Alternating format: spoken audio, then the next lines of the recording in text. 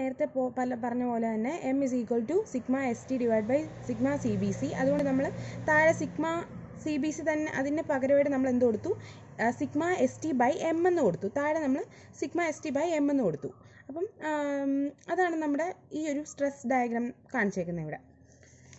അപ്പം നമ്മുടെ first method കഴിഞ്ഞു. ഇനി അടുത്ത മെത്തേഡ് എന്ന് പറയുന്നത്, ഇത് ഞാൻ നേരത്തെ പറഞ്ഞതാണ്, ഇത് കംപ്രഷൻ റീജിയൻ, ടെൻഷൻ റീജിയൻ ആണ്. ഇതെന്ന് പറയുന്നത് depth of neutral axis. Liver arm distance ഞാൻ അടുത്ത ഇതിൽ പറയാം. ഇനി അടുത്ത മെത്തേഡ്, നെക്സ്റ്റ് മെത്തേഡ് എന്ന് പറയുന്നത് limit state method. Limit state method മറ്റേതെന്തുമായിരുന്നു, WSM എന്ന് പറഞ്ഞാൽ working stress method. Working stress മെത്തേഡിനെ എന്തെന്നും പറയാം, നമുക്ക് ഇലാസ്റ്റിക് മെത്തേഡെന്നും ഇല്ലെങ്കിൽ അതിനെ എന്താ മോഡുലാർ റേഷ്യോ മെത്തേഡ് എന്നും പറഞ്ഞു. ഇതിനെ എന്തെന്ന് പറയാം, പ്ലാസ്റ്റിക് മെത്തേഡ് എന്ന് പറയാം. ഇവിടെ എന്ന് പറഞ്ഞാൽ സ്ട്രക്ചർ അതിൻ്റെ ലൈഫ് ടൈമിൽ, ഇപ്പം നമുക്കൊരു ഡിസൈൻ ലൈഫ് കാണുമല്ലോ. ഇപ്പോൾ ഏതൊരു സ്ട്രക്ചർ ഡിസൈൻ ചെയ്താലും അതിനൊരു ഡിസൈൻ ലൈഫ് ഉണ്ടാവുമല്ലോ. ആ ഡിസൈൻ ലൈഫിൽ അതിൻ്റെ അകത്ത് വരാൻ ചാൻസ് ഉള്ള എല്ലാ ലോഡിനെയും വെച്ചുകൊണ്ടാണ് എന്ത് ചെയ്യുന്ന ആ സ്ട്രക്ചർ ഡിസൈൻ ചെയ്യുന്നത്. ഓക്കെ, ഇനി ഈ ഒരു മെത്തേഡ് വെച്ചിട്ട് ആ ഒരു സ്ട്രക്ചർ രണ്ട് സേഫ്റ്റീനെ അത് സാറ്റിസ്ഫൈ ചെയ്യുന്നുണ്ട്. ഫസ്റ്റ് വൺ എന്ന് പറയുന്നത് ലിമിറ്റ് സ്റ്റേറ്റ് ഓഫ് കൊളാപ്സ് എന്ന് പറയുന്നത്. സെക്കൻഡ് എന്ന് പറയുന്നത് limit state of serviceability. Limit state of collapse എന്ന് പറഞ്ഞാൽ എന്താണ്, സേഫ്റ്റി അഗൈൻസ്റ്റ് കൊളാപ്സ് എന്ന് പറഞ്ഞാൽ എന്താ, ബെൻഡിങ് കാരണം ഉണ്ടാവുന്ന കൊളാപ്സ്, ഇല്ലെങ്കിൽ ഷിയർ, ഇല്ലെങ്കിൽ compression failure, torsional failure, tension, അങ്ങനെയൊക്കെ കാരണം കൊളാപ്സ് ആയി പോകുന്നതിൽ നിന്ന് സേഫ്റ്റി അത് ഓഫർ ചെയ്യുന്നുണ്ട്.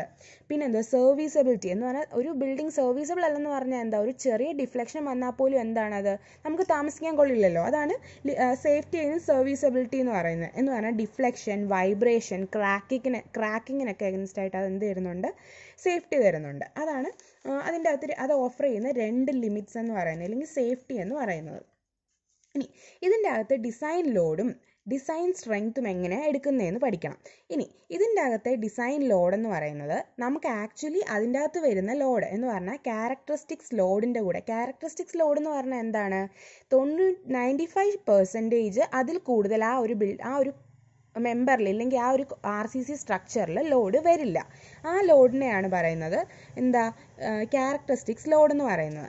അപ്പം FD എന്ന് പറയുന്നത് ഡിസൈൻ ലോഡ് എന്ന് പറഞ്ഞാൽ എന്താ, ക്യാരക്ടറിസ്റ്റിക്സ് ലോഡിൻ്റെ കൂടെ ഒരു പാർഷ്യൽ സേഫ്റ്റി ഫാക്ടർ വെച്ചിട്ട് അതിനെ മൾട്ടിപ്ലൈ ചെയ്യുക എന്ന് പറഞ്ഞാൽ ആക്ച്വലി അതിൻ്റെ അകത്ത് വരുന്നതിൻ്റെ കൂടെ നമ്മൾ കുറച്ചുകൂടെ കൂടുതൽ എടുക്കുകയാണ് ചെയ്യുന്നത് അവിടെ. എന്ന് പറഞ്ഞാൽ പാർഷ്യൽ സേഫ്റ്റി ഫാക്ടർ എന്ന് പറയുന്നത് എന്താ, ഓരോ ലോഡ് കോമ്പിനേഷൻ അനുസരിച്ച് ആ ഒരു പാർഷ്യൽ സേഫ്റ്റി ഫാക്ടർ ഡിഫറെൻ്റ് ആണ്. എന്തായാലും അവിടെ വരാൻ ചാൻസുള്ള ലോഡിനേക്കാളും കുറച്ചുകൂടെ കൂട്ടിയാണ് എടുക്കുന്നത്. എന്ന് പറഞ്ഞാൽ നമ്മൾ അതിനെ ആ ലൈഫ് ടൈമിൽ ഫുൾ ആ ഒരു ലോഡിനകത്ത് വരാൻ പറ്റുന്ന അതിൻ്റെ അകത്ത് വരാൻ ചാൻസ് ഉള്ള ലോഡിനെ വിത്ത്സ്റ്റാൻഡ് ചെയ്യണം. അതുകൊണ്ട് നമ്മൾ എന്താണ്, കുറച്ച് കൂട്ടിയെടുക്കുകയാണ്.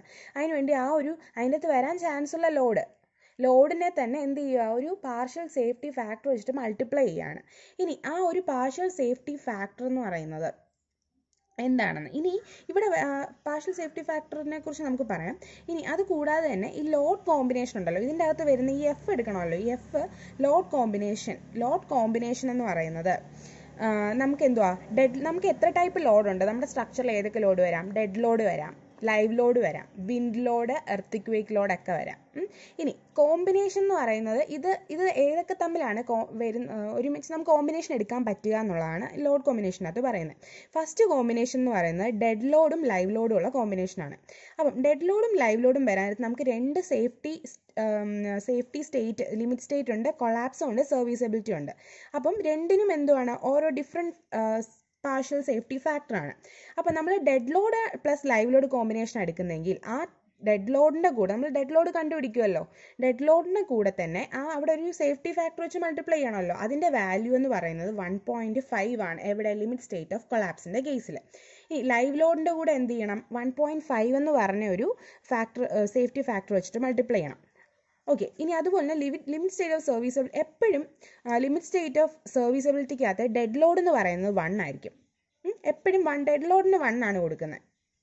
ഓക്കെ, ഇനി അതുപോലെ തന്നെ അടുത്ത കേസ് എന്ന് പറഞ്ഞാൽ എന്താ, ഡെഡ് ലോഡും ലൈവ് ലോഡ് വിട്ട്, ഡെഡ് ലോഡ് കഴിഞ്ഞ് അടുത്ത എന്ത് കോമ്പിനേഷനാണ്, വിൻഡ് ലോഡും എർത്തിക്വേക്ക് ലോഡും നമ്മൾ ഒരുമിച്ച് കൊടുക്കത്തില്ല, ഏതെങ്കിലും ഒരെണ്ണേ എടുക്കത്തുള്ളൂ. ഒന്നെങ്കിൽ dead load plus wind load, ഇല്ലെങ്കിൽ ഡെഡ് ലോഡ് പ്ലസ് എർത്തിക്വേക്ക് ലോഡ്. ഇനി അത് എടുക്കാൻ നേരത്ത് ഡെഡ് ലോഡിന് എന്താണ് 1.5 തന്നെയാണ്, വിൻഡ് ലോഡിന് എന്താണ് 1.5 തന്നെയാണ്. ഏതെങ്കിലും രണ്ടെണ്ണം മാത്രമാണ് കോമ്പിനേഷൻ വരുന്നതെങ്കിൽ 1.5 തന്നെയാണ് എന്ത് ലിമിറ്റ് സ്റ്റേറ്റ് ഓഫ് കൊളാപ്സിൻ്റെ കേസിൽ. അതുപോലെ ലിമിറ്റ് സ്റ്റേറ്റ് ഓഫ് സർവീസബിലിറ്റി കേസിലും ഏതെങ്കിലും രണ്ടെണ്ണം വെച്ചാണ് വരുന്നതെങ്കിൽ 1 ഡെഡ് ലോഡ് എപ്പോഴും 1 ആയിരിക്കും.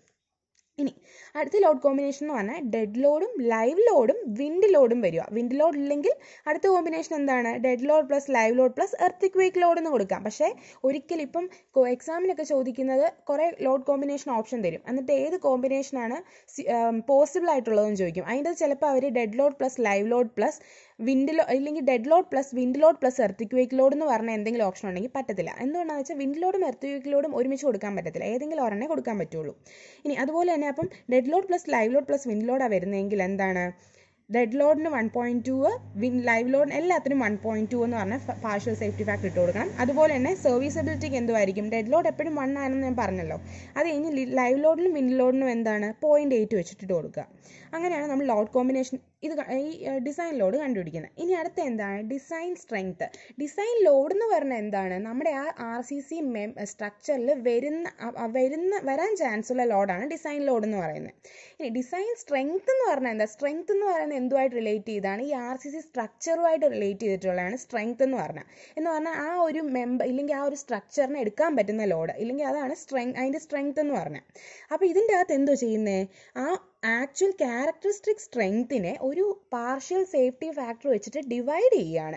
ഡിവൈഡ് ചെയ്യുക എന്ന് പറഞ്ഞാൽ എന്താ അതിൻ്റെ വാല്യൂ അങ്ങ് കുറയ്ക്കുക. സത്യം പറഞ്ഞാൽ ഇപ്പം ഒരു മെമ്പറിന് ഇപ്പം ആ ഒരു സ്ട്രക്ചറിന് ഒരു 100 kN എടുക്കാൻ പറ്റുമെങ്കിൽ ഇവിടെ നമ്മളൊരു പാർഷ്യൽ സേഫ്റ്റി ഫാക്ടർ വെച്ചിട്ട് അങ്ങ് ഡിവൈഡ് ചെയ്യുക എന്ന് പറഞ്ഞാൽ എന്താ അതിനിപ്പം ഡിവൈഡ് ചെയ്യുമ്പോഴത്തേക്ക് എന്ത് ചെയ്യും ന്യൂമറേറ്ററിൻ്റെ വാല്യൂ കുറയുകയാണ് ചെയ്യുന്നത്. അതിൻ്റെ അർത്ഥം എന്താണ് അതിന് ആക്ച്വലി എടുക്കാൻ പറ്റുന്നതിൻ്റെ വാല്യൂവിനേക്കാളും കുറച്ചാണ് അതിനെടുക്കാൻ പറ്റുക എന്ന് പറഞ്ഞാണ്ടാണ് നമ്മൾ ഡിസൈൻ ചെയ്യുന്നത്. ഓക്കെ, അപ്പോൾ അതിൻ്റെ പാർഷ്യൽ സേഫ്റ്റി ഫാക്ടർ എന്ന് പറയുന്നത് ലിമിറ്റ് സ്റ്റേറ്റ് ഓഫ് കൊളാപ്സിൻ്റെ കേസിൽ കോൺക്രീറ്റിൻ്റെ സേഫ്റ്റി ഫാക്ടർ എന്ന് പറയുന്നത് 1.5 സ്റ്റീലിൻ്റെ 1.15. അത് തിരിഞ്ഞു പോകരുത്. കോൺക്രീറ്റ് എന്ന് പറയുന്നത് എന്താണ് കോൺക്രീറ്റിൻ്റെ സേഫ്റ്റി ഫാക്ടർ എന്താ കോൺക്രീറ്റ് എന്ന് പറയുന്ന ഒരു ബ്രിട്ടിൽ ആയിട്ടുള്ള മെറ്റീരിയൽ അല്ലേ എന്ന് പറഞ്ഞാൽ അതിനൊരു വാണിംഗ് ഒന്നും തരാതെ പെട്ടെന്ന് അങ്ങ് ബ്രിട്ടിലായിട്ടല്ലേ ഫെയിൽ ആവുന്നത്. അതുകൊണ്ട് അതിന് കുറച്ചുകൂടെ കൂടുതലായിരിക്കും സേഫ്റ്റി ഫാക്ടർ 1.5 ആയിരിക്കും. തിരിഞ്ഞു പോരുത്. സ്റ്റീൽ എന്ന് പറഞ്ഞാൽ എന്താ അത് എപ്പോഴും ഒരു നല്ലൊരു ഇതിൽ വെച്ചിട്ടായിരിക്കും അത് സ്റ്റീൽ എന്ന് പറഞ്ഞാൽ മാനുഫാക്ചർ ചെയ്യുന്നത്. വെച്ചാൽ കൺട്രോൾഡ് ആയിട്ടുള്ള ഒരു അറ്റ്മോസ്ഫിയറിലായിരിക്കും അത് മാനുഫാക്ചർ ചെയ്യുന്നത്. അതുകൊണ്ട് അതിനെന്ത് ചെയ്താൽ മതി. അത് മാത്രമല്ല അതെന്ന് പറയുന്നത് ഡക്റ്റൈൽ മെറ്റീരിയലാണ്, അത് പെട്ടെന്ന് ഫെയിൽ ആവത്തില്ല. അപ്പോൾ അതുകൊണ്ട് അതിനെന്താണ് കുറച്ചുകൂടെ കുറവാണ്, കോൺക്രീറ്റിനേക്കാളും കുറച്ചുകൂടെ കുറവാണ്. അതാണ് 1.15 വന്നത്. ഇതെന്ന് പറയുന്നത് ലിമിറ്റ് സ്റ്റേറ്റ് ഓഫ് കൊളാപ്സിൻ്റെ കേസിലാണ്. ഇനി ലിമിറ്റ് സ്റ്റേറ്റ് ഓഫ് സർവീസബിലിറ്റിയുടെ കേസിൽ രണ്ടിൻ്റെയും പാർഷ്യൽ സേഫ്റ്റി ഫാക്ടർ എന്ന് പറയുന്നത് 1 ആണ്. ഓക്കെ, ഇനി അടുത്ത നമ്മൾ പഠിക്കാൻ പോകുന്നതെന്ന് വെച്ചാൽ നമ്മൾ ഇനി ഇപ്പം നമുക്ക് ചോദിക്കാം ഡിസൈൻ സ്ട്രെങ്ത് ഓഫ് അല്ലെങ്കിൽ design stress of concrete, design stress of ഇത് സ്റ്റീൽ, അതൊക്കെ ചോദിക്കാം. ഇനി അതെങ്ങനെയാണ് നമ്മൾ പെട്ടെന്ന് എളുപ്പം പഠിക്കുക എന്നുള്ളത് പറയാം. ഇനി design strength of stress strain curve, design of stress strain curve of concrete. നമുക്ക് കോൺക്രീറ്റിൻ്റെ സ്ട്രെസ് സ്ട്രെയിൻ കർവ് എടുക്കുകയാണ്. അപ്പം നമുക്കറിയാം കോൺക്രീറ്റിൻ്റെ സ്ട്രെസ് സ്ട്രെയിൻ കർവ് എങ്ങനെയാണ് വന്നിരിക്കുന്നത്. ഇത് സ്ട്രെസ് സ്ട്രെയിൻ ആണല്ലോ. ഇനി നമ്മുടെ കോൺക്രീറ്റ് നമ്മുടെ ക്യൂബാണല്ലോ കാസ്റ്റ് ചെയ്യുന്നത്, അത് വെച്ചിട്ടാണല്ലോ FCക്ക് നമ്മൾ എന്തോ ചെയ്യുന്നതെന്ന് വെച്ചാൽ സ്ട്രെസ് സ്ട്രെയിൻ കർവ് എങ്ങനെയാണ് വരയ്ക്കുന്നത്, സ്ട്രെസ് കറസ്പോണ്ടിങ് ടു സ്ട്രെയിൻ എങ്ങനെയാണ് വരയ്ക്കുന്നത്. നമ്മൾ ലോഡ് കൊടുത്തിട്ട് അത് എത്ര ഇതിലാണ് ബ്രേക്ക് ചെയ്യുന്നത് അത് വെച്ചിട്ടാണ് നമ്മൾ ക്യൂബ് ടെസ്റ്റ് ചെയ്യുന്നില്ലേ. ക്യൂബ് ടെസ്റ്റ് ചെയ്ത് FCക്ക് കണ്ടുപിടിക്കുന്നില്ലേ, ആ FCക്കാണ് സ്ട്രെസ് എന്ന് പറയുന്നത്. ഇനി അത് കണ്ടുപിടിക്കുന്നതിൻ്റെ എങ്ങനെയാണ്. അപ്പം ക്യൂബിൻ്റെ എന്ന് പറഞ്ഞാൽ നമുക്കറിയാം ക്യൂബിൻ്റെ സ്ട്രെസ് നമുക്ക് ആ UTMൽ വെക്കുമ്പോൾ കിട്ടുമല്ലോ, അതാണ് FCK നമ്മളിവിടെ പ്ലോട്ട് ചെയ്തേക്കുന്നത്. ഇനി നമ്മൾ അതുപോലെ തന്നെ അടുത്ത കർവ് വരച്ചു. അതെന്ന് പറയുന്നത് സ്ട്രക്ചറിൻ്റെയാണ്. സ്ട്രക്ചറിൻ്റെ FCK ഡിസൈൻ സ്ട്രെസ് എന്ന് പറയുന്നത് ഈ FCKയുടെ കൂടെ എന്ത് ചെയ്താൽ മതി, ഒരു ഫാക്ടർ ഓഫ് സേഫ്റ്റി വെച്ചിട്ട് ഡിവൈഡ് ചെയ്യുക. അപ്പോൾ എന്തോ വരും, ഇത് ഡിസൈൻ സ്ട്രെങ്ത് ആണ് കേട്ടോ. സ്ട്രെങ്ത് ആയതുകൊണ്ടാണ് ഡിവൈഡ് ചെയ്തത് പാർഷ്യൽ സേഫ്റ്റി ഫാക്ടർ വെച്ചിട്ട്. അപ്പം FCK ഡിവൈഡഡ് ബൈ 1.5 ആണല്ലോ കോൺക്രീറ്റിൻ്റെ പാർഷ്യൽ സേഫ്റ്റി ഫാക്ടർ എന്ന് പറഞ്ഞാൽ. അപ്പോൾ 1.5 വെച്ച് ഡിവൈഡ് ചെയ്തു, അതാണ് 0.67 FCK. നമുക്ക് ഈ 0.67 FCK ആണെന്ന് അറിയാം, പക്ഷെ അത് എങ്ങനെയാണ് എന്തിൻ്റെ ആണെന്നൊക്കെ കൺഫ്യൂഷനാണ്. അതിനു വേണ്ടിയാണ് ആദ്യം നമുക്ക് FCK എന്ന് പറയുന്നത് നമ്മുടെ ക്യൂബിൻ്റെ സ്ട്രെങ്ത് ആണ് FCK എന്ന് പറയുന്നത്. ഇനി സ്ട്രെസ് സ്ട്രെസ് ആണ് FCK എന്ന് പറയുന്നത്.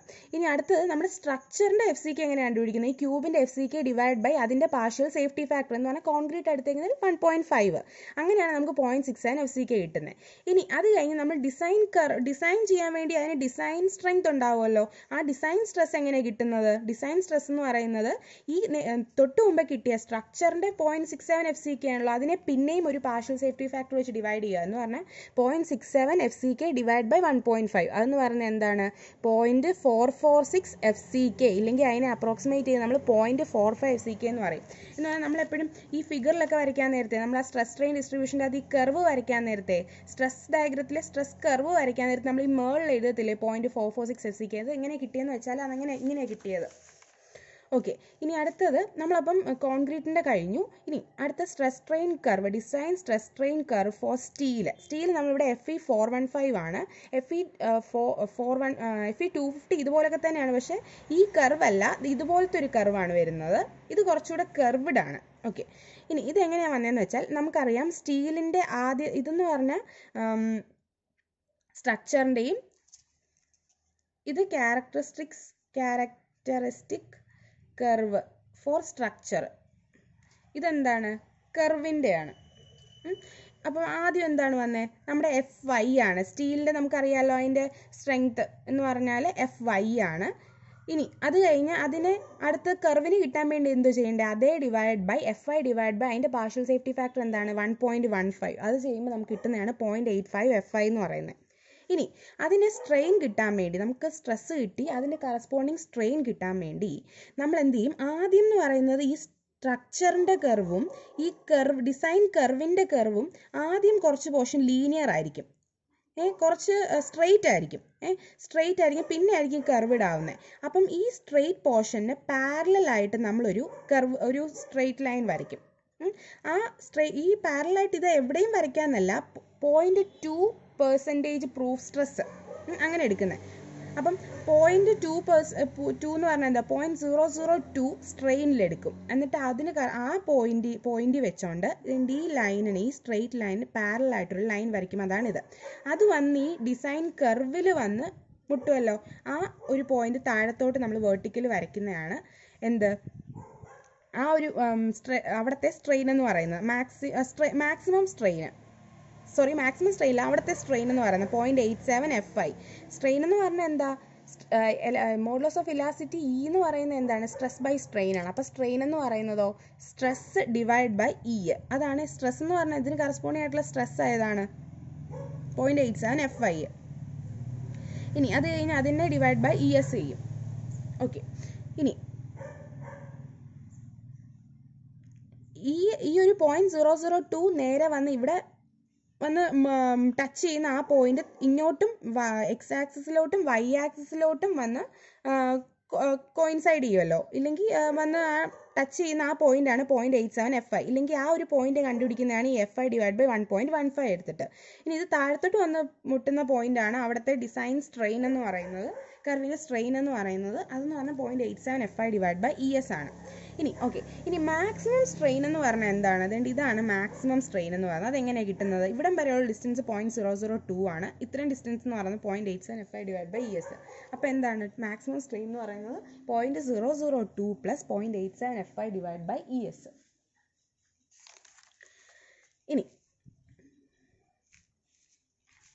ഇനി അടുത്ത പോയിന്റ് എന്താണെന്ന് വെച്ചാൽ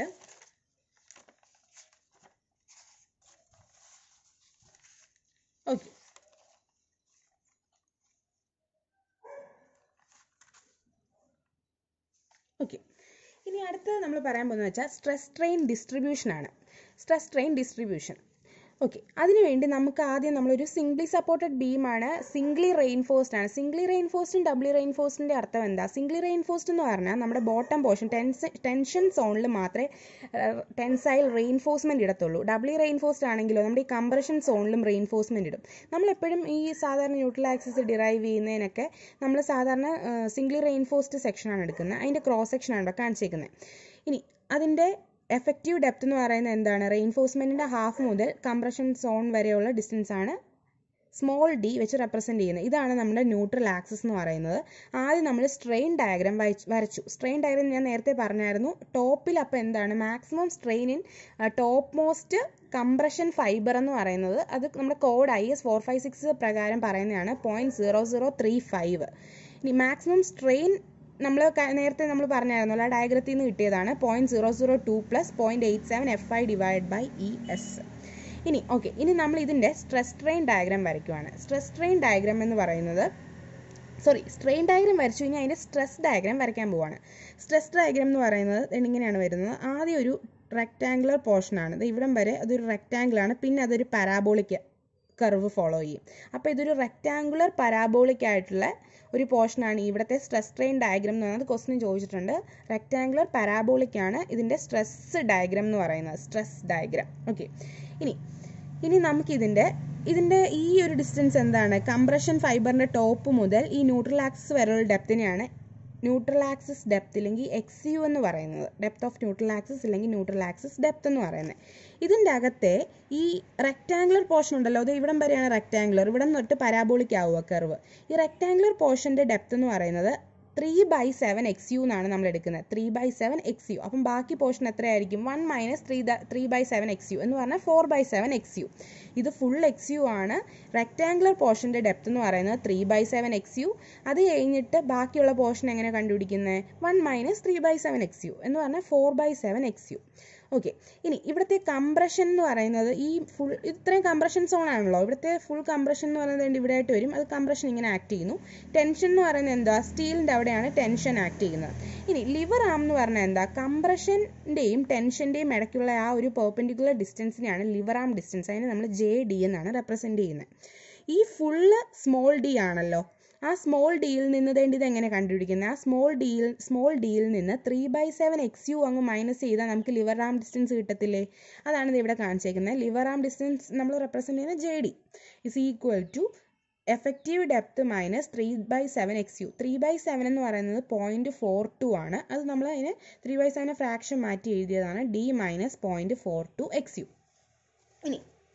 ഇനി എന്താണെന്ന് വെച്ചാൽ ഓക്കെ, ഇനി നമുക്ക് ഇതിൻ്റെ അകത്തെ ഒരു റിലേഷനാണ് ഞാൻ പറയാൻ പോകുന്നത്. നമ്മൾ ഈ ഒരു കേസിൽ XU മാക്സ് ഇതാണല്ലോ നമ്മുടെ XU എന്ന് പറയുന്നത്. നമ്മൾ അതിനെ XU മാക്സ് എന്ന് പറഞ്ഞെടുത്തു എന്ന് വെച്ചോ. XU മാക്സ് ഇത് ഇത്രയപ്പോൾ എന്തുമായിരിക്കും? D - XU ആണല്ലോ. ഓക്കെ, ഇനി XU നമ്മൾ ഇതിനെ ഒരു സിമിലർ ട്രയാങ്കിൾസ് വെച്ചിട്ട് സോൾവ് ചെയ്യാൻ പോവാം. ഇതറിയാം, ഈ ലെങ്ത് അറിയാം, ഈ ലെങ്ത് അറിയാം. സിമിലർ ട്രയാങ്കിൾസ് വെച്ചിട്ട് എന്താണ്? ഈ സൈഡ് ബൈ ഈ side = this side by this side ആണല്ലോ. ഇനി അപ്പോൾ എന്തുവാ? XU max divided by 0.0035 = D - XU divided by ഈ ഡിസ്റ്റൻസ് എന്താണ്? 0.002 + 0.87 FI / ES. അപ്പം നമുക്ക് അതിനെ അറേഞ്ച് ചെയ്താണ് ഇങ്ങനെ ഒരു ഫോർമുല കിട്ടുന്നത്. ഇങ്ങനെ ഒരു ഫോർമുല വെച്ചിട്ട് നമുക്ക് എന്ത് ചെയ്യാം? XU max by D of different materials നമുക്ക് ഡിഫറെൻറ്റ് മെറ്റീരിയൽസ് എന്നല്ല, ഓരോ സ്റ്റീൽ FE 250 അല്ലെങ്കിൽ FE 415 FE 500 FE 550 അതിൻ്റെ ഓരോന്നിൻ്റെയും XU മാക്സ് ബൈ ഡിയുടെ വാല്യൂ നമ്മൾ അതിൻ്റെ അത് ജസ്റ്റ് സബ്സ്റ്റിറ്റ്യൂട്ട് ചെയ്ത് നമ്മൾ പ്രോബ്ലത്തിനൊക്കെ ഒത്തിരി മെനക്കെടാതിരിക്കാൻ വേണ്ടി ഓൾറെഡി സബ്സ്റ്റിറ്റ്യൂട്ട് ചെയ്ത് വെച്ചിട്ട് ഒരു ചെറിയൊരു ഇക്വേഷൻ ഫോമിലാക്കിയിട്ടുണ്ട്. അതാണ് ഞാൻ പറയാൻ പോകുന്നത്. കോൺക്രീറ്റിൻ്റെ ഗ്രേഡ് ഓഫ് കോൺക്രീറ്റ് അല്ല, സ്റ്റീലിൻ്റെ ഓരോന്നും വെച്ചിട്ട് FE 250 ആണെങ്കിൽ XU മാക്സ് ബൈ D എന്ന് പറയുന്നത് എന്തുവാ? 0.53. ഇനി FE 415 ആണെങ്കിലോ 0.48 എന്ന് പറഞ്ഞാൽ ഗ്രേഡ് കൂടുന്നോറും ഈ വാല്യൂ കുറഞ്ഞു വരികയാണ്. എന്ന് പറഞ്ഞാൽ സ്റ്റീലിൻ്റെ ഓരോ ഗ്രേഡ് കൂടുവാണല്ലോ. 250 415 500 550 എന്ന് പറഞ്ഞാൽ കൂടുവാണല്ലോ. അങ്ങനെ നമ്മൾ എന്താണ്? പക്ഷേ XU മാക്സ് ബൈ D എന്താണ്? കുറഞ്ഞുകൊണ്ട് ഇത് കൂടുന്നതനുസരിച്ച് ഗ്രേഡ് കൂടുന്നതനുസരിച്ച് ഇത് കുറഞ്ഞു വരിക വാല്യൂ. അപ്പോൾ എന്താ? FE 250 ആണെങ്കിൽ 0.53 0.53 പഠിക്കുക. പിന്നെന്താ? FE 415 ആണെങ്കിൽ 0.48. അത് കഴിഞ്ഞ് ഒരു 2 വ്യത്യാസം ഡിഫറൻറ്റേ ഉള്ളൂ, 0.02 ഡിഫറൻസേ ഉള്ളൂ. എന്ന് പറഞ്ഞാൽ 0.48 ആണ്, അടുത്ത് 0.46, അടുത്ത് 0.44. ഇനി അതിന് കറസ്പോണ്ടിങ് ആയിട്ട് MU ലിമിറ്റ് ഓരോന്നിനുണ്ട്. MU ലിമിറ്റ് എന്ന് പറഞ്ഞാൽ എന്താ? മൊമെൻറ്റ് ഓഫ് റെസിസ്റ്റൻസ് ആണ്. മൊമെൻറ്റ് ഓഫ് റെസിസ്റ്റൻസ് എന്ന് പറഞ്ഞാൽ എന്താ? Compressive force. Moment of resistance എന്ന് പറഞ്ഞാൽ കംപ്രസീവ് ഫോഴ്സ് ഇല്ലെങ്കിൽ ടെൻസൈൽ ഫോഴ്സ്, ഏതെങ്കിലും ഒരു ഫോഴ്സ് ഇൻറ്റു ലിവർ ആം ഡിസ്റ്റൻസ്, അതാണ് മൊമെൻറ്റ് ഓഫ് റെസിസ്റ്റൻസ് എന്ന് പറയുന്നത്. ഇവിടെ ഞാൻ കുറച്ച് പറയാൻ വിട്ടുപോയ കുറച്ച് കാര്യങ്ങളുണ്ട്. ഇവിടെ ഞാൻ പറഞ്ഞു കംപ്രഷൻ വരും, ഇവിടെ ടെൻഷൻ വരുമെന്ന് പറഞ്ഞല്ലോ. ഇനി ഈ കംപ്രഷൻ്റെയും ടെൻഷൻ്റെയും വാല്യൂസ് ഉണ്ട്. കംപ്രഷൻ്റെയും ടെൻഷനും വാല്യൂസ് ഉണ്ട്. അപ്പം ഇവിടുത്തെ കംപ്രഷൻ്റെ വാല്യൂ എന്ന് പറയുന്നത് ഈ റെക്ടാങ്കുലർ പോർഷനിലെയും വേണം, ഈ പാരാബോളിക് പോർഷൻ്റെയും വേണം. നമ്മൾ അത്രയും ഡീറ്റെയിൽ ആയിട്ട് ഓരോന്നിൻ്റെയും ഇങ്ങനെ പഠിക്കേണ്ട കാര്യമില്ല. നമ്മൾ ഫുള്ളായിട്ട് ഈ ടോട്ടൽ കംപ്രഷൻ എന്ന് പറയുന്നത് ഈ റെക്ടാങ്കുലർ പോർഷനിൽ വരുന്നതിൻ്റെയും ഈ പാരാബോളിക് പോർഷനിൽ വരുന്നതിൻ്റെയും കൂടെ സമ്മാണ്. അത് നമ്മൾ ടോട്ടൽ ചെയ്ത് നമ്മൾ എഴുതി വെച്ചേക്കുന്നത്, നമ്മളത് കണ്ടുപിടിച്ച് വെച്ചേക്കാണ്. 0.36 FCK XU × B ആണ് അത് നമ്മൾ ഡിറൈവ് ചെയ്ത് വെച്ചേക്കണം. അങ്ങനെ പഠിക്കുക. ഇനി ഇവിടുത്തെ ടെൻഷൻ എന്ന് പറയുന്നത് എന്താ? 0.87 FI × AST. അതാണ് ഇവിടുത്തെ ടെൻഷൻ എന്ന് പറയുന്നത് ആണല്ലോ. ഇത് ടെൻസൈൽ ഫോഴ്സ് ഇല്ലെങ്കിൽ കംപ്രസീവ് ഫോഴ്സ്. ഇതിൻ്റെ ഏതെങ്കിലും ഒന്ന് ഇൻറ്റു ആ ലിവർ ആം ഡിസ്റ്റൻസ് ആണ് മൊമെൻറ്റ് ഓഫ് റെസിസ്റ്റൻസ് എന്ന് പറയുന്നത്. അതാണ് ഞാൻ നേരത്തെ ഇവിടെ പറഞ്ഞത്. അങ്ങനെ അപ്പോൾ നമുക്ക് എന്ത് കിട്ടി? ഒന്നെങ്കിൽ 0.36 FCK XU max B × liver ആം ഡിസ്റ്റൻസ് നമ്മൾ നേരത്തെ പറഞ്ഞല്ലോ D - 0.42 XU ആണെന്ന്, അങ്ങനെ എഴുതി. ഇല്ലെങ്കിൽ അതെന്തുവാ? ടെൻസൈൽ ഫോഴ്സ് ആണെങ്കിൽ 0.87 FI AST × D - 0.42 XU. അപ്പം നമ്മൾ അങ്ങനെ XU മാക്സിൻ്റെ ഒക്കെ വാല്യൂ കൊടുത്ത് FIയുടെ വാല്യൂ ഒക്കെ കൊടുത്തിട്ട് നമ്മൾ ഇതിനെ കുറച്ചൊരു ഷോർട്ട് ആയിട്ടുള്ള ഓരോ ഗ്രേഡ് ഓഫ് സ്റ്റീലിനനുസരിച്ച് ഇക്വേഷൻ എഴുതിയിട്ടുണ്ട്. അതെങ്ങനെയാണ് വരുന്നതെന്ന് വെച്ചാൽ ഇതുപോലെ തന്നെ ഗ്രേഡ് കൂടുന്നോറും ഈ വാല്യൂ കുറഞ്ഞു വരികയാണ്. ഇവിടെ ഞാൻ പറഞ്ഞില്ലേ 5.3 കുറഞ്ഞു 0.44 ആവുമായിരുന്നു. അതുപോലെ തന്നെ ഇവിടെയും കുറഞ്ഞ് പഠിക്കാൻ എളുപ്പമാണ്. 0.48 FCK BD square ആണെന്ന് പഠിക്കുക. 0.148, പിന്നെ 0.138, പിന്നെന്തോ 0.133. ഇതൊരു 5-6 പ്രാവശ്യം വായിച്ചാൽ നമുക്ക് കിട്ടാവുന്നതേ ഉള്ളൂ. അപ്പോൾ അത് ഓർത്തിരിക്കുക. ഓക്കെ, ഇനി സിംഗ്ലി റീഇൻഫോഴ്സ്ഡ് സെക്ഷൻ നമ്മൾ കുറച്ചുകൂടെ ഡീറ്റെയിൽ ആയിട്ട് പഠിക്കാൻ പോവുകയാണ്. ഞാൻ പറഞ്ഞു സിംഗ്ലി റീഇൻഫോഴ്സ്ഡ് സെക്ഷൻ എന്ന് പറഞ്ഞാൽ എന്താണ്? ഒരു ബീം ഇല്ലെങ്കിൽ ഏതെങ്കിലും ഒരു സെക്ഷനിൽ ടെൻസൈൽ പോർഷനിൽ മാത്രമേ നമ്മൾ റീഇൻഫോഴ്സ്മെൻറ്റ് കൊടുത്തിട്ടുള്ളൂ. കണ്ടോ, നമ്മൾ ടെൻസൈൽ പോർഷനിൽ മാത്രമേ റീഇൻഫോഴ്സ്മെൻറ്റ് കൊടുത്തിട്ടുള്ളൂ. അങ്ങനെ സിംഗ്ലി റീഇൻഫോഴ്സ്ഡ് സെക്ഷൻ എന്ന് പറയുന്നത് 3 ടൈപ്പ് ഉണ്ട്, സെക്ഷൻസ് ഉണ്ട്. ഫസ്റ്റ് വൺ എന്ന് പറയുന്നത് ബാലൻസ്ഡ് സെക്ഷൻ, സെക്കൻഡ് വൺ എന്ന് പറയുന്നത് എന്താ? Under reinforced section, third one എന്ന് പറയുന്നത് ഓവർ റീഇൻഫോഴ്സ്ഡ് സെക്ഷൻ. ഇനി ബാലൻസ്ഡ് സെക്ഷൻ്റെ പ്രത്യേകത എന്താ? ബാലൻസ് സെക്ഷൻ നമുക്ക് വരയ്ക്കാം. ആദ്യം നമ്മൾ ബീം വരച്ചു, എന്താ റീഇൻഫോഴ്സ്മെൻറ്റ് കൊടുത്തു. ഇത് ന്യൂട്രൽ ആക്സിസ് ആണ്. ന്യൂട്രൽ ആക്സിസിൽ നിന്ന് ഇത് XU max, neutral axis depth. ഇതെന്ന് പറഞ്ഞാൽ എന്താ? Effective depth. നമ്മുടെ സ്ട്രെസ് ഡയഗ്രാം വരച്ചു. സ്ട്രെസ് ഡയഗ്രാം വരയ്ക്കാൻ നേരത്തെ ഇത് സ്ട്രെസ് ഓഫ് കോൺക്രീറ്റ്, ഇത് സ്റ്റീലിൻ്റെ സ്ട്രെസ് σ/ST/m. ഓക്കെ, ഇവിടുത്തെ പ്രത്യേകത എന്താണെന്ന് വെച്ചാൽ നമ്മുടെ ഈ ക്രോസ് സെക്ഷൻ്റെ XU മാക്സും നമ്മുടെ സ്ട്രെസ് ഡയഗ്രത്തിലെ XUവും ഈക്വൽ ആണ്. സെയിം പോർഷനിൽ തന്നെ, സെയിം ഡിസ്റ്റൻസിൽ തന്നെയാണ്, ഇത് രണ്ടും ഈക്വൽ ആണ്. അങ്ങനെ വരുമ്പോഴാണ് XU = XU മാക്സ് വരുമ്പോഴാണ് അതിന് എന്തെന്ന് പറയാം? നമുക്ക് ബാലൻസ്ഡ് സെക്ഷൻ എന്ന് പറയാം. ഇതിൻ്റെ അർത്ഥം എന്താണെന്ന് വെച്ചാൽ കോൺക്രീറ്റിലെ സ്ട്രെസ്സും സ്റ്റീലിലെ സ്ട്രെസ്സും സെയിം ടൈമിലാണ് മാക്സിമം വാല്യൂലോട്ട് എത്തുന്നത്. എന്ന് പറഞ്ഞാൽ ഇപ്പം സ്ട്രെസ്സിന് കോൺക്രീറ്റിൻ്റെ ഒരു മാക്സിമം സ്ട്രെസ് വാല്യൂ ഉണ്ടാവുമല്ലോ, അതുപോലെ തന്നെ സ്റ്റീലിനും ഒരു മാക്സിമം സ്ട്രെസ് വാല്യൂ ഉണ്ടാവും. അപ്പം അവർ രണ്ടുപേരുടെ ആ സ്ട്രെസ്സിൻ്റെ മാക്സിമം വാല്യൂ സൈമൾട്ടേനിയസ്ലി ആണ് എത്തുന്നത്, എന്ന് വെച്ചാൽ അറ്റ് സെയിം ടൈമിലാണ് എത്തുന്നത്. ഓക്കെ, അങ്ങനത്തെ സെക്ഷൻ ഇല്ലെങ്കിൽ XU = XU മാക്സ് ആണെങ്കിൽ ആ ഒരു ടൈപ്പ് ഓഫ് സെക്ഷനെയാണ് ബാലൻസ്ഡ് സെക്ഷൻ എന്ന് പറയുന്നത്. ഇനി അടുത്ത സെക്കൻഡ് ടൈപ്പ് ഓഫ് സെക്ഷൻ എന്ന് പറഞ്ഞാൽ എന്താ? Under reinforced section. Under reinforced സെക്ഷൻ്റെ പ്രത്യേകത എന്താ? നമ്മളിത് വരച്ചു, നേരത്തെ ഫിഗർ പോലെ തന്നെ വരച്ചു. ഇവിടെ സംഭവിക്കുന്നത് എന്താ വെച്ചാൽ അണ്ടർ റെയിൻഫോഴ്സ്മെൻറ്റ് എന്ന് പറഞ്ഞാൽ റെയിൻഫോഴ്സ്മെൻറ്റ് എന്ന് പറയുന്നത് കുറവാണ്, അണ്ടറാണ്, കുറവാണ്. റെയിൻഫോഴ്സ്മെൻറ്റ് അവിടെ കുറവാണ്. അപ്പം ആദ്യം അവിടെ ഫെയിൽ ആവുന്ന എന്താണ്? റെയിൻഫോഴ്സ്മെൻറ്റ് കുറവാണ്. അതുകൊണ്ട് ആ ഒരു സ്ട്രക്ചർ എന്ന് പറയുന്നത് ഫെയിൽ ആവുന്നത് റെയിൻഫോഴ്സ്മെൻ്റ് ആണ്. അവിടെ ആദ്യം ഫെയിൽ ആവുന്നത് നമുക്കറിയാം. RCC സ്ട്രക്ചറിൽ എന്തൊക്കെയാണുള്ളത്? റെയിൻഫോഴ്സ്മെൻറ്റും ഉണ്ട്, കോൺക്രീറ്റും ഉണ്ട്. അണ്ടർ റെയിൻഫോഴ്സ്മെൻറ്റ് കുറവായതുകൊണ്ട് ആദ്യം ഫെയിൽ ആവുന്ന എന്താണ്? റെയിൻഫോഴ്സ്മെൻ്റ് ആണ്. എന്ന് പറഞ്ഞാൽ ആദ്യം സ്ട്രെസ്ഡ് ആവുന്നത് റെയിൻഫോഴ്സ്മെൻ്റ് ആണല്ലോ. എന്ന് പറഞ്ഞാൽ നമുക്കറിയാം കോൺക്രീറ്റിനും സ്റ്റീലിനും ഇത്രയും സ്ട്രെസ്സും കോൺക്രീറ്റിനെടുക്കാം, ഇത്രയും സ്ട്രെസ്സ് സ്റ്റീലിനെടുക്കാം. പക്ഷേ അണ്ടർ റെയിൻഫോഴ്സിൻ്റെ കേസിൽ എന്താ സംഭവിക്കുന്നതെന്ന് വെച്ചാൽ കോൺക്രീറ്റിനൊരു ഇത്രയും കോൺക്രീറ്റ് ഒരു കുറച്ച് സ്ട്രെസ് എടുക്കുമ്പോൾ തന്നെ എന്ത് ചെയ്യുക? സ്റ്റീലിൻ്റെ അതിൻ്റെ മാക്സിമം അങ്ങ് ആവുക. എന്ന് പറഞ്ഞാൽ കോൺക്രീറ്റിന് പക്ഷേ ഇനിയും ലോഡ് വന്നാലും അതിന് സ്ട്രെസ്ഡ് ആവാൻ പറ്റും. പക്ഷേ സ്റ്റീൽ എന്ത് ചെയ്തു? അതിൻ്റെ മാക്സിമത്തിലായി അപ്പം തന്നെ. എന്നുവെച്ചാൽ സ്റ്റീൽ നമുക്ക് കുറവാണ് കൊടുത്തേക്കുന്നത്, നമ്പേഴ്സ് കുറവാണ്, റെയിൻഫോഴ്സ്മെൻറ്റ് കുറവാണ്. അപ്പം സ്റ്റീൽ എന്ത് ചെയ്യും, കോൺക്രീറ്റ് സ്ട്രെസ്ഡ് ആവുന്നതിന് മുമ്പേ തന്നെ സ്ട്രെസ്ഡ് ആവും. അപ്പോൾ അവിടെ ആദ്യം ഫെയിൽ ആവുന്നത് എന്താണ്, സ്റ്റീലാണ് ആദ്യം ഫെയിൽ ആവുന്നത്. അതുകൊണ്ട് അവിടുത്തെ ഫെയിലിയർ എന്ന് പറയുന്നത് എന്താണ്, സ്റ്റീൽ എന്ന് പറയുന്നത് ഡക്റ്റൈൽ മെറ്റീരിയൽ ആണ്. അതുകൊണ്ട് അതെന്തുമായിരിക്കും, ഡക്റ്റൈൽ ഫെയിലിയർ ആയിരിക്കും. അതുകൊണ്ട് നമുക്കറിയാം സ്റ്റീൽ എപ്പോഴും എന്തോ പെട്ടെന്ന്, ബ്രിട്ടിൽ എന്ന് പറഞ്ഞാൽ എന്താ, പെട്ടെന്ന് പൊട്ടിപ്പോവുക. ഡക്റ്റൈൽ എന്ന് പറഞ്ഞാൽ എന്തോ നല്ല ഡിഫ്ലക്റ്റ് ചെയ്തിട്ടേ പൊട്ടത്തുള്ളൂ. അപ്പം നമുക്ക് എന്ത് ചെയ്യും, അങ്ങനെ ഒരു സ്ട്രക്ചറിന് വാണിംഗ് ഉണ്ടാവും, അത് ബ്രേക്ക് ചെയ്യാൻ പോവുക, ക്രാക്സ് വീഴാൻ തുടങ്ങും. അപ്പോഴേ നമുക്ക് മനസ്സിലാവും അത് ഫെയിലിയർ ആവാൻ പോവാണ്. അപ്പം നമുക്ക് എന്ത് ചെയ്യാൻ പറ്റും, പ്രിവെൻറ്റീവ് മെഷേഴ്സ് നമുക്ക് എടുക്കാൻ പറ്റും. ഓക്കെ, ഇനി അതിൻ്റെ എക്സ്യു മാക്സ് നമുക്കറിയാം ന്യൂട്രൽ ആക്സിസ് വരെയുള്ള ഡെപ്ത് ആണ്. ഇനി അടുത്ത സ്ട്രെസ് ഡയഗ്രത്തിലെ എക്സ്യു നമുക്ക് കണ്ടുപിടിക്കാം. എന്ന് പറഞ്ഞാൽ ഇതിൻ്റെ സിഗ്മ സി ബി സി ഇപ്പം സിഗ്മ സി ബി സിക്ക് max, suppose sigma C B സിക്ക് ഒരു 100 kN/m² എടുക്കാമെന്ന് വെച്ചോ. ഇനി സിഗ്മ എസ് ടിക്ക് എന്താണ്, സിഗ്മ എസ് ടിയുടെ മാക്സിമം ഒരു 500 ആയിരുന്നു ബാലൻസ്ഡ് സെക്ഷനിൽ. ഇതിൻ്റെ ഒരു 100 kN/m²ഉം എന്തുവാ സ്റ്റീലിൻ്റെ മാക്സിമം ബാലൻസ്ഡ് സെക്ഷനിൽ സ്റ്റീലിൻ്റെ 500 ആയിരിക്കാം. പക്ഷെ ഇവിടെ എന്താണ്, ഒരു 50, ഈ സിഗ്മ സി ബി സി 50 ആയപ്പോൾ തന്നെ ഇതിൻ്റെ മാക്സിമത്തിൽ അങ്ങ് എത്തി. അപ്പോൾ എന്താ സംഭവിക്കുന്നത്, ഇതിൻ്റെ അകത്ത് കണ്ടോ, ഈ എക്സ് യു എന്ന് പറയുന്നത് നോർമൽ എക്സ് യു മാക്സിനേക്കാളും കുറച്ചുകൂടെ ഡെപ്ത് കുറഞ്ഞു.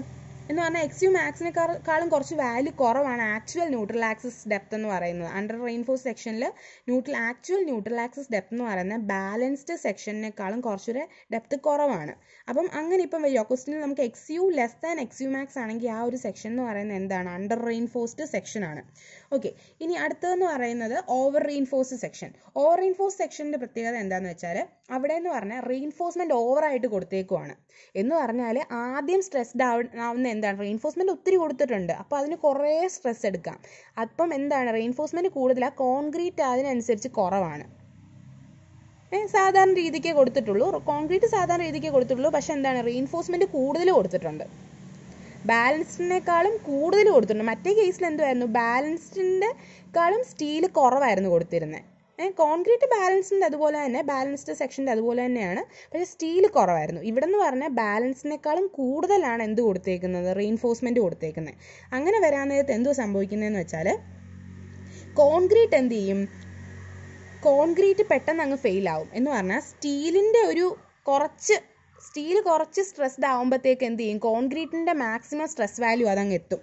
കണ്ടോ, കോൺക്രീറ്റിൻ്റെ മാക്സിമം സ്ട്രെസ് വാല്യൂ സ്റ്റീലിൻ്റെ ഒരു ചെറിയ സ്ട്രെസ്ഡ് ആകുമ്പോൾ തന്നെ അതങ്ങ് എത്തും. അപ്പോൾ എന്ത് സംഭവിക്കുന്നത്, അതിന് ന്യൂട്രൽ ആക്സിസ് ഡെപ്ത് കുറച്ചുകൂടെ മാക്സിമം ബാലൻസ്ഡിൻ്റെ ന്യൂട്രൽ ആക്സിസ് ഡെപ്തിനേക്കാളും കുറച്ചുകൂടെ ഡെപ്ത് കൂടും.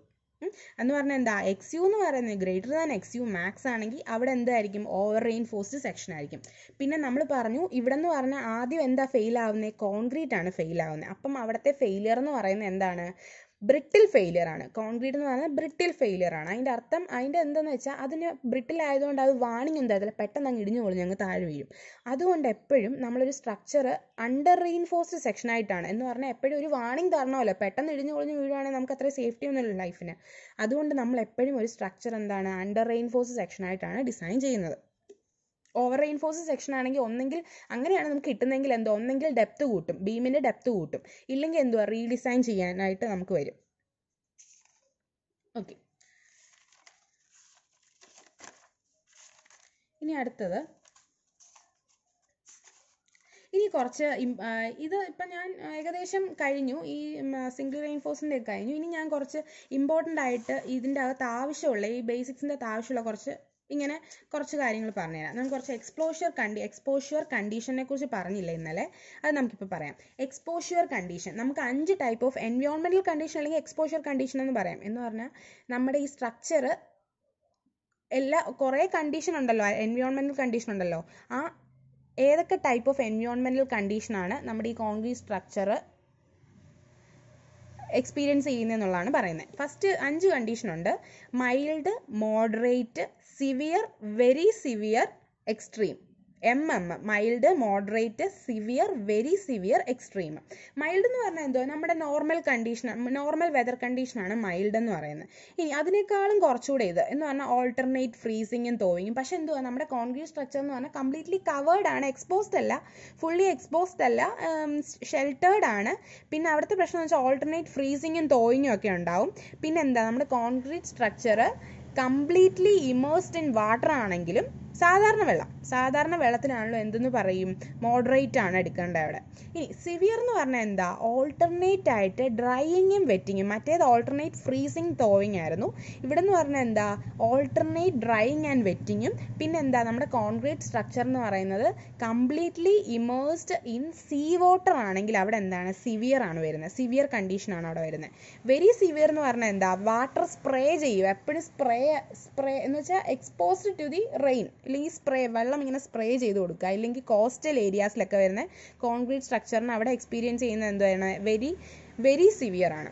ഇനി അടുത്ത ടൈഡൽ സോണൊക്കെ ഉള്ള സ്ഥലത്തെ കോൺക്രീറ്റ് സ്ട്രക്ചർ എക്സ്പീരിയൻസ് ചെയ്യുന്ന കണ്ടീഷനാണ് എക്സ്ട്രീം കണ്ടീഷൻ എന്ന് പറയുന്നത്.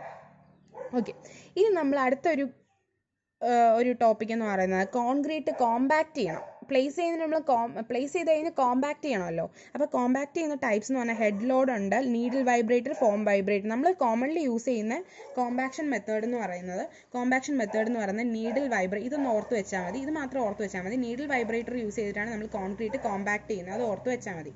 പിന്നെ ഈ കണ്ടീഷൻ ഓർക്കണം. ഇപ്പം നമുക്കിപ്പോൾ ചോദിക്കാൻ പോകുന്നത്, ഇപ്പം ഏതെങ്കിലും ഒരു കണ്ടീഷൻ പറയാം, സീ വാട്ടറിൻ്റെ അടിയിലുള്ള ഒരു concrete സ്ട്രക്ചറിന് minimum grade of concrete എത്രയാണ് കൊടുക്കേണ്ടത്, അങ്ങനെയൊക്കെ ആയിരിക്കും ക്വസ്റ്റ്യൻ വരുന്നത്.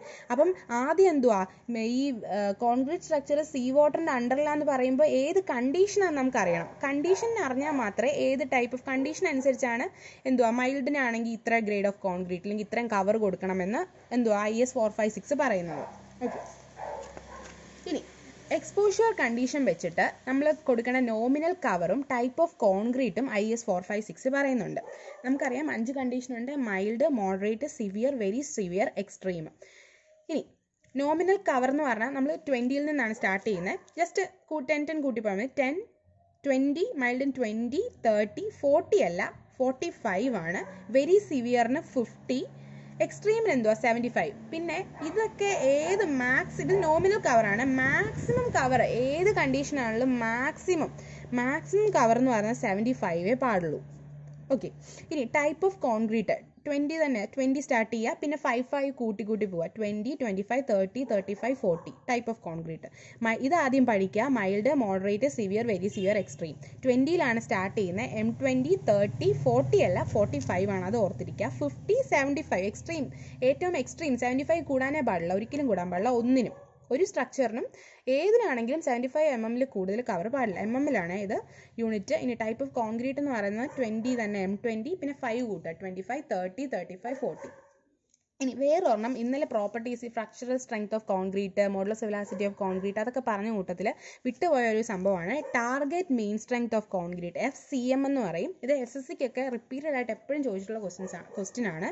Target mean strength of concrete, FCM എന്ന് പറയുന്നത് FCK + 1.65 സിഗ്മ. ഇതിൻ്റെ അകത്ത് FCK എന്ന് പറഞ്ഞാൽ എന്തുവാ, ക്യാരക്ടറിസ്റ്റിക് സ്ട്രെങ്ത് ഓഫ് കോൺക്രീറ്റ് എന്ന് പറഞ്ഞാൽ M20 ആണെങ്കിൽ 20 ആണ്. മെഗാപാസ്കൽ എന്ന് പറഞ്ഞാൽ എന്താ, Newton/mm² തന്നെ സബ്സ്റ്റിറ്റ്യൂട്ട് ചെയ്യാം. മെഗാപാസ്കൽ എന്ന് പറഞ്ഞാൽ Newton/mm² തന്നെയാണല്ലോ. ഓക്കെ, അപ്പം അതാണ് FCK എന്ന് പറയുന്നത്. സിഗ്മ എന്ന് പറഞ്ഞാൽ സ്റ്റാൻഡേർഡ് ഡീവിയേഷൻ, അത് നമുക്ക് ക്വസ്റ്റനിൽ തരും.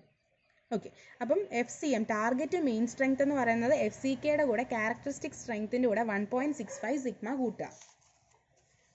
ഓക്കെ, അപ്പോൾ അത് കഴിഞ്ഞു. ഇനി അത് കഴിഞ്ഞ് ഞാൻ കുറച്ച് കാര്യങ്ങൾ പറയാനുള്ളതെന്ന് വെച്ചാൽ,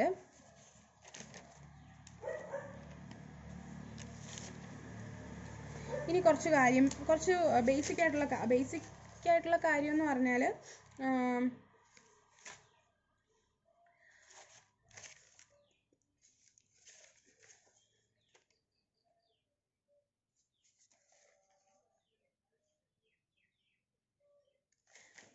ഓക്കെ, ഇനി കുറച്ച് കാര്യം എന്താണെന്ന് വെച്ചാൽ,